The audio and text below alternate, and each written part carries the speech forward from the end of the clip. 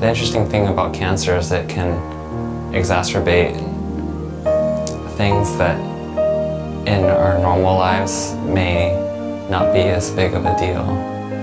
Whether it's communication with your wife or family, things that you could kind of work through. You know, it could be done.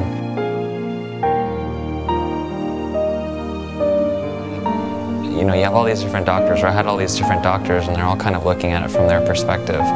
And, you know, a certain team might help own curing you of a certain illness, but another way to look at it is, you know, they may own curing the illness, but you own your own health. And so when I saw WellnessFX and all the different blood markers, and I thought, well, this could help me in many ways. One, it can help me in figuring out